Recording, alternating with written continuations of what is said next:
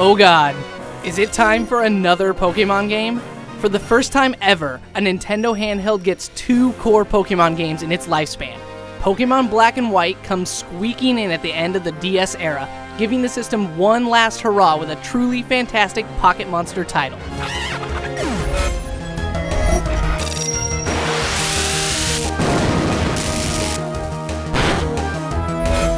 At first glance, it's easy to dismiss Black and White as yet another Pokemon game. And yes, it is very similar. You're a young kid with no dad, you travel the land fighting everyone and their mom, you get 8 badges, and you defeat an evil group of people.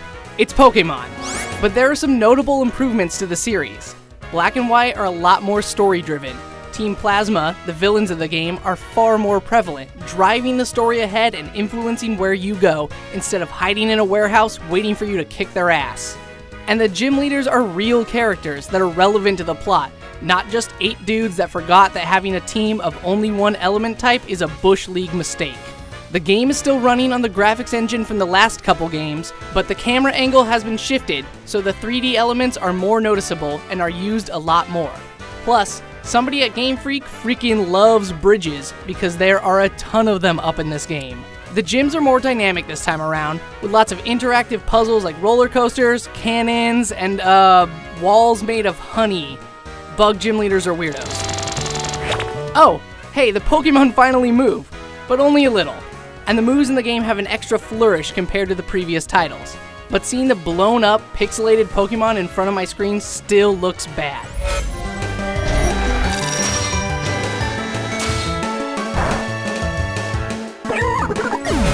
I shouldn't have to explain how you play Pokemon, right? The monsters battle each other, and you try to catch them all. It's formulaic, but that's because it works. The addictive nature of trying to catch those little buggers, combined with the game's ease of progression, makes it a very fun and accessible RPG. If you're absolutely sick of Pokemon, I'm not sure this is going to win you back. It's not that much different. The classic formula gets a few new gimmicks thrown in, namely triple and rotation battles. I wish these were used more because they're actually more fun than I expected, especially Rotation Battle, which has your Pokemon switching places almost constantly. It makes a game that I can pretty much play in my sleep more strategic.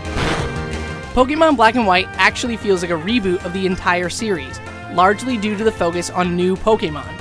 It's nothing but new Pokemon for dozens of hours. If you want a Pikachu, you better beat the whole damn game. It was exciting to get battles because everything that popped up was new.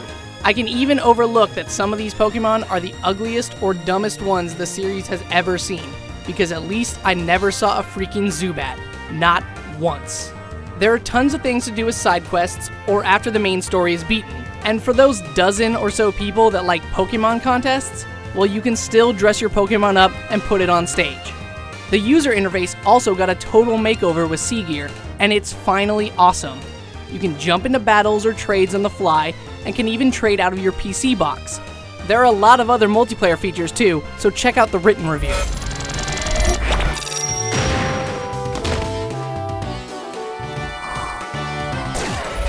Objectively, Pokemon Black and White is one of the best games in the series.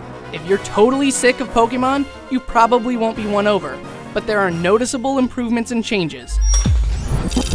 The story is more interesting, the battles are more strategic, and everything about it feels new. Just ignore how ugly these Pokemon are. For more on all things Poke, head over to IGN.com.